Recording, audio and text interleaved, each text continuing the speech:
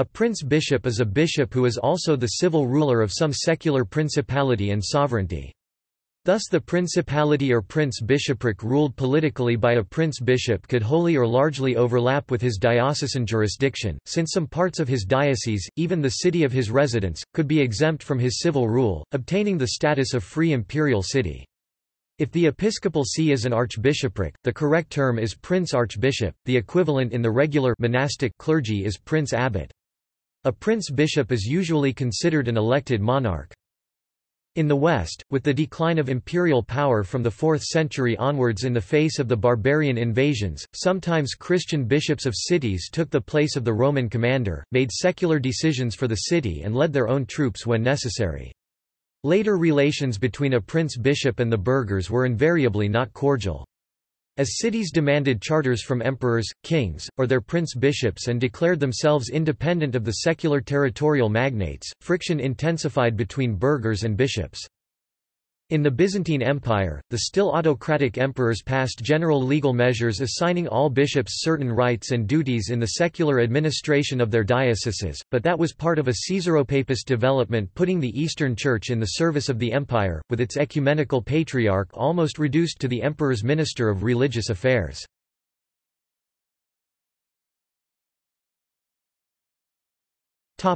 Holy Roman Empire. Bishops had been involved in the government of the Frankish realm and subsequent Carolingian Empire frequently as the clerical member of a duo of envoys styled Missus Dominicus, but that was an individual mandate, not attached to the see. Prince-bishoprics were most common in the feudally fragmented Holy Roman Empire, where many were formally awarded the rank of an imperial prince Reichsfürst, granting them the immediate power over a certain territory and a representation in the imperial diet Reichstag. The stem duchies of the German kingdom inside the empire had strong and powerful dukes, originally war rulers, always looking out more for their duchies' national interest than for the empire's. In turn the first Ottonian Saxon King Henry the Fowler and more so his son, Emperor Otto I, intended to weaken the power of the dukes by granting loyal bishops imperial lands and vest them with regalia privileges. Unlike dukes, they could not pass hereditary titles and lands to any descendants.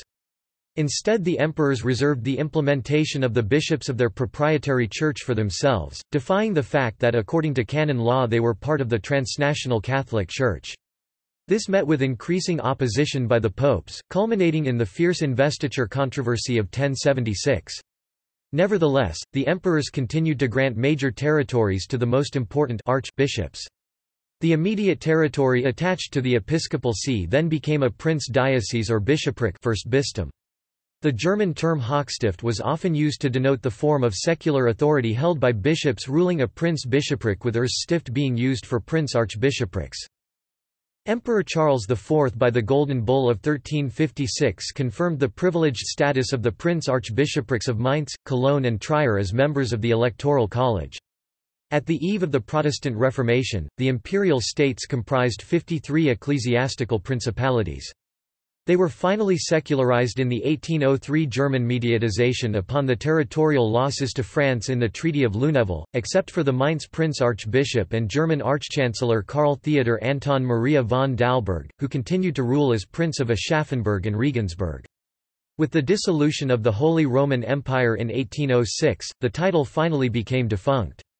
However, in some countries outside of French control, such as in the Austrian Empire Salzburg, Setzkow, and Olomouc and the Kingdom of Prussia Breslau, the institution nominally continued, and in some cases was revived. A new, titular type arose. No less than 3 of the originally only 7 prince-electors, the highest order of Reichsfürsten comparable in rank with the French pairs, were prince-archbishops, each holding the title of archchancellor, the only arch-office amongst them for a part of the empire. Given the higher importance of an electorate, their principalities were known as Kurfürstentum, electoral principality, rather than prince-archbishoprics. The suffragan bishoprics of Gurk established 1070, Chiemsee 1216, Setzkow 1218, and Levant 1225 sometimes used the first bischoff title, but never held any Reichsfrei territory. The bishops of Vienna established 1469 and Wiener Neustadt 1469–1785 didn't control any territory, nor did they claim a princely title.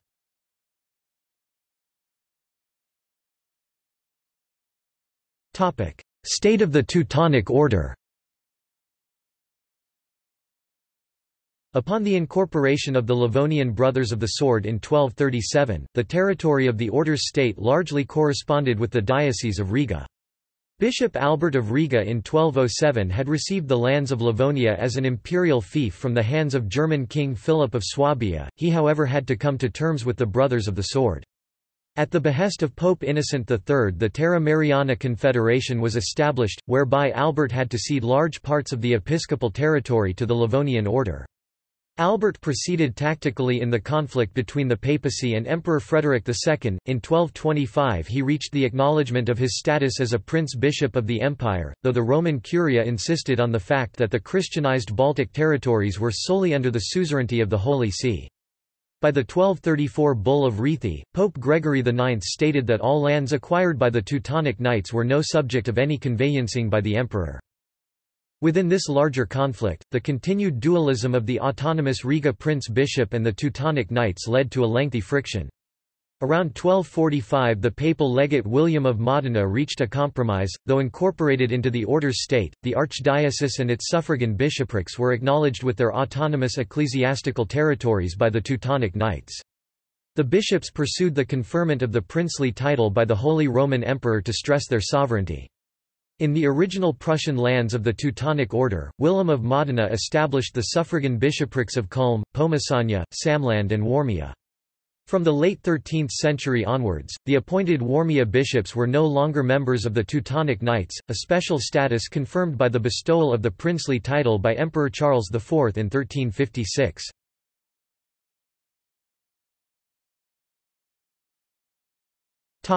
Elsewhere.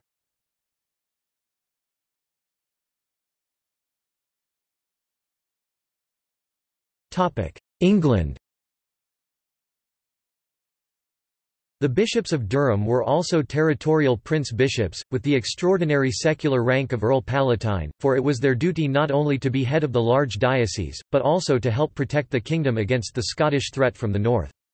The title survived the union of England and Scotland into the Kingdom of Great Britain in 1707 until 1836.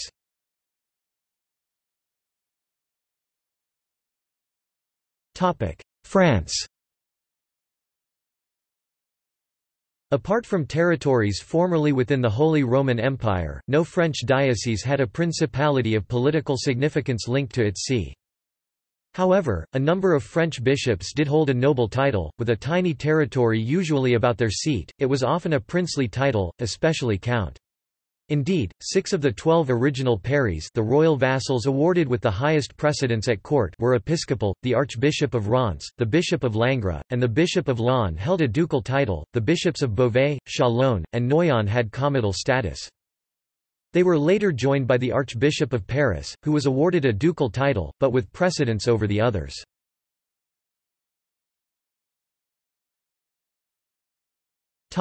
Montenegro.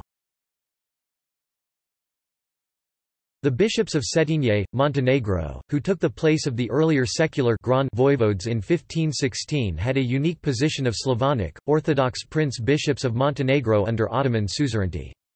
They actually became the secularized, hereditary princes and ultimately kings of Montenegro in 1852, as reflected in their styles. First Vladika I Upravitelj Crne Gore I Brda, Bishop and ruler of Montenegro and the Highlands. From 13 March 1852 New Style, Po milosti Bozjaj Knjaz I Gospodar Crne Gore I Brda, by the grace of God Prince and Sovereign of Montenegro and the Highlands. From 28 August 1910 New Style, Po milosti Bozjaj Kralj I Gospodar Crne Gore, by the grace of God, King and Sovereign of Montenegro.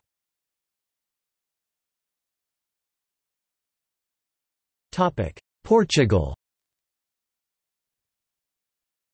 From 1472 to 1967, the Bishop of Coimbra held the comital title of Count of Arganil, being thus called Bishop Count, Portuguese, Bispo Conde. The comital title is still held de jure, but since Portugal is a republic and nobility privileges are abolished, its use declined during the 20th century.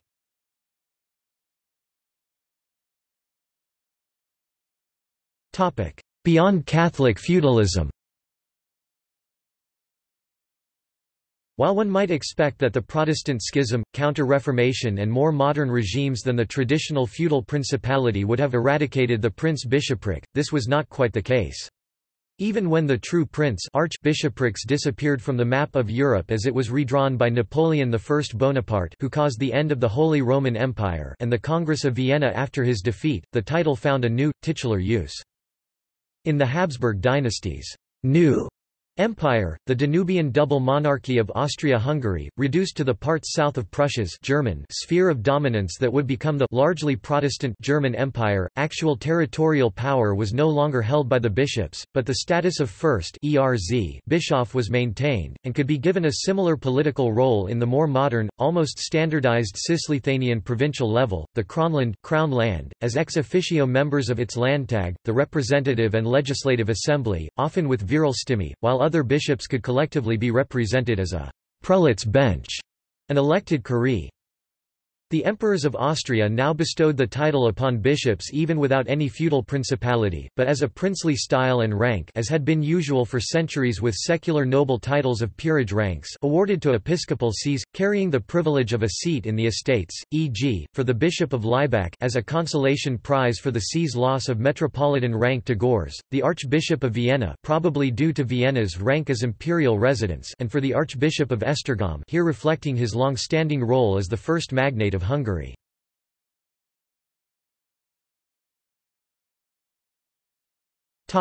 Special cases. The ultimate prince-bishop is the Bishop of Rome, i.e. the Pope, universal head supreme pontiff of the Roman Catholic Church. His claims to territorial power were bolstered by the forged early medieval document Donation of Constantine, and the authentic Donation of Pepin, establishing the Patrimonium Petri, which was further extended as the powerful Papal States.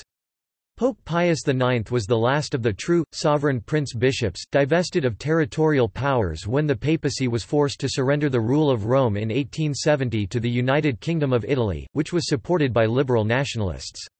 The Pope however regained sovereign power over Vatican City in 1929 after successful negotiations with the Italian government under Benito Mussolini, leading to the Lateran treaties. The Catalan Bishop of Urgell, who no longer has any secular rights in Spain, remains one of two co-princes of Andorra, along with the French head of state, currently its president.